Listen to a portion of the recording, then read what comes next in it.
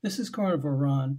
Something I've been thinking about since the recent Easter and upcoming Passover has brought this to mind. The Hebrew language has 75,000 to 85,000 abstract words, which anybody can find in a dictionary. And there are several words that exist to describe different types of bread. Matzah is the word for unleavened bread, and this is a loaf of matzah. At the beginning of the Passover Seder, I hold up a loaf of matzah and say, "This is the bread of affliction, which our forefathers ate in the land of Egypt." It can be eaten any time of the year, but especially during the days of Passover. Lachem is the word which is used to describe bread, which is leavened, which cannot be eaten during the days of Passover. There's a traditional Hebrew prayer which we say at meals.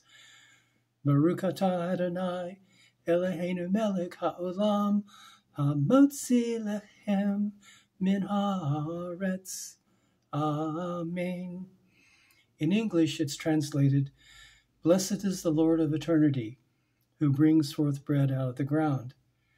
The Hebrew word for bread in the blessing is lachem, not manna.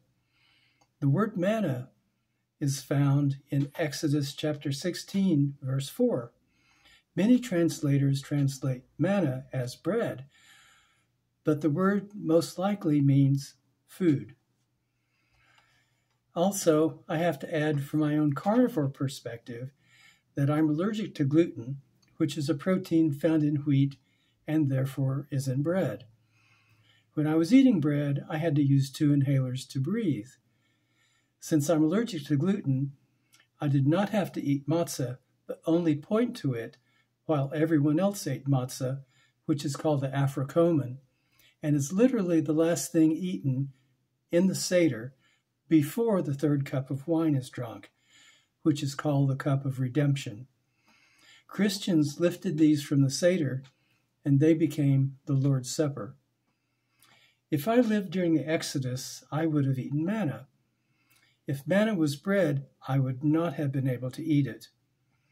And I have to ask myself, do I honestly think that God would give me something to eat, knowing that it would harm me? And my answer is no, because God is loving, and God loves me, and loves you. So I have to conclude that lemech comes out of the ground, while manna comes from God out of heaven. So manna would not have been bad for me, but manna would have been good for me to eat. Thank you for your patience.